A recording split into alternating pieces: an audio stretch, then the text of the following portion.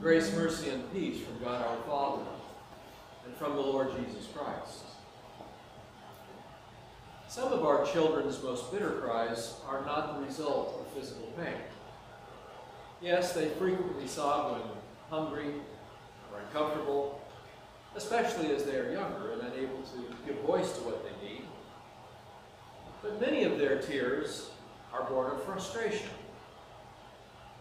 I'm sure we've all seen a child become exasperated trying to do this or that, and then suddenly dissolve into tears, sobs, weeping. Not only children, adults can likewise be overcome by frustration. When was the last time you tried over and over to get something right, but just couldn't make it happen? No matter how much you struggled and poured your heart and soul into it, you couldn't meet the challenge. You did not succeed. Once you failed, you became frustrated. And we, like children, when completely exasperated, throw a tantrum. Hopefully no one sees us when we act that way. Paul speaks about one of his great frustrations in today's epistle lesson. This famous passage describes Paul's experiences as he tried to live up to God's standards, to achieve the holiness prescribed by the Lord's holy law. Here once again these verses. I don't understand my own actions. For I do not want, or what I do not want to do, that I do. I do the very thing I hate. I know that nothing good dwells within me, that is, within my flesh. For I have the desire to do what is right, but not the ability to carry it out. For I do not do the good I want, but the evil I do not want, that is what I keep on doing. I think we can all appreciate Paul's sense of frustration and defeat. Those who take seriously the Lord's call to holiness can sympathize with that climactic cry of exasperation, indeed despair. Wretched man that I am, who will deliver me from this body of death? This cry of frustration invites us to consider ourselves this morning. Questions such as this one. Of all the things that cause trouble in our lives, where do we rank our inability to live up to God's standards, to our moral failures? On the one hand, we can put it out of our mind, simply ignore God's laws, at least the hard ones, and give in to our carnal desires. On the other hand, we know that that's not the right way, and so we strive for perfection in our Christian walk and only end up frustrated. You all know how much perfectionism can lead to frustration, don't you? That perfectionistic approach rarely, if ever, helps us reach our goal. In fact, it usually gets in the way of us achieving our heart's deepest desires. With such thoughts in mind, I would ask you to consider your Christian walk this morning. Is there some pet sin or besetting evil that you simply cannot overcome? Is there some particular moral failing that regularly bedevils you? Well, within the Christian tradition, there is a list of the so-called 7 mortal sins. That's a pretty good place to start, right? These temptations are wrath, avarice or greed, sloth, pride, lust, envy, gluttony. Who amongst us has never struggled with those things? I think it's safe to say that those vexations trouble all of us, at least to some extent or another. This list doesn't even include things like bitterness and those grudges that we hold. Brothers and sisters, in a fallen world, there is no short of temptations and occasions for stumbling. Today's epistle lesson reminds us that the problem is not that we lack the desire to do good. No, the problem is deeper than that. The problem is that we are not up to overcoming the power of sin.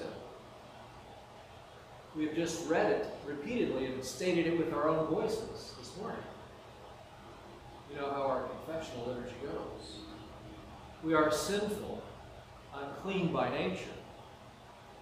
We have inherited sin, and so we routinely disobey in thought, word, and deed, both by what we do and what we fail to do. We haven't loved our neighbor with our whole heart, nor have we put God in the first place. As the psalmist said, no one is righteous before you. We have just confessed, and so conclude that we deserve present and eternal punishment. Strive as we might, brothers and sisters, we will not prevail. Our experience confirmed this many times over. Left to ourselves, we cannot overcome those occasions for stumbling, indeed doing great evil. The end of every spiritual struggle against those deadly sins, and even smaller ones, is frustration and defeat. So hear the good news. God the Father does not wish you to suffer and fail under the burden of your sin. That is why he has revealed his gracious will to you through his Son, Jesus Christ. In today's gospel lesson, Jesus declared these words: I thank you, Father, Lord of heaven and earth, that you have hidden these things from the wise and understanding and revealed them to little children. Yes, Father, such was your gracious will. The gracious will of the Father that Jesus came to reveal is that God loves you. He means to forgive you. As we know, Jesus not only revealed the Father's will, but he also brought it to fulfillment through his ministry, his suffering and death. Today's Old Testament lesson should sound familiar. It's that famous Old Testament prophecy that we read on Palm Sunday. Zechariah's prophecy describes the Messiah coming humbly, seated upon a donkey, riding a beast of burden.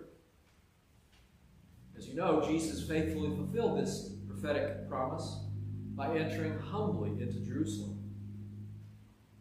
That was Palm Sunday. And just a few days later, Jesus willingly gave himself into death for you.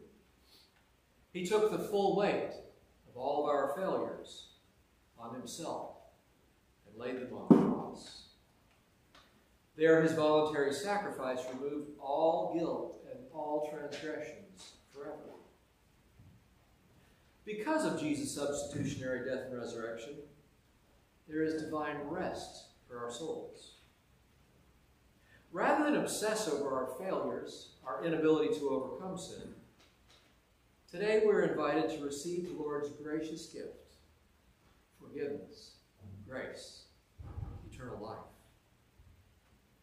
Some of you know the words with which Jesus offered these things by heart. Come to me, all ye that are labored and heavy burdened. I will give you rest. Our Lutheran forefathers spoke of Jesus' gracious offer of forgiveness this way: Christ calls all sinners to himself and promises them rest. He is eager that all people should come to him and receive his help. He offers them himself in his word, and he wants them to hear it and not plug their ears nor despise the gifts of the gospel. Furthermore, he promises the power of the working of the Holy Spirit and divine aid for perseverance and eternal salvation, so that we may remain steadfast in this faith and finally gain eternal salvation. Today, the resurrected Jesus once again offers you peace, the rest that comes through the promises of the gospel. Here again, I will give you rest. Take my yoke upon you and learn from me, for I am gentle and lowly in heart, and you will find rest for your souls. My yoke is easy, and my burden is light. When Christ calls you to himself, the Spirit brings you. The Lord delivers forgiveness and rest for your soul. Moreover, he promises that in the end he will usher you into eternal rest, and you will dwell with him in his presence forever. This promised rest leads us to thank and praise our gracious Lord, just as Paul once did. On the one hand, we understand Paul's cry of despair. Wretched man that I am, who will deliver me from this body of sin? At the same time, we also have the same hope of the apostle. We have taken to heart what he experienced. Thanks be to God through the Lord Jesus Christ. This one who began a good work in you will bring it to completion in the day of our Lord Jesus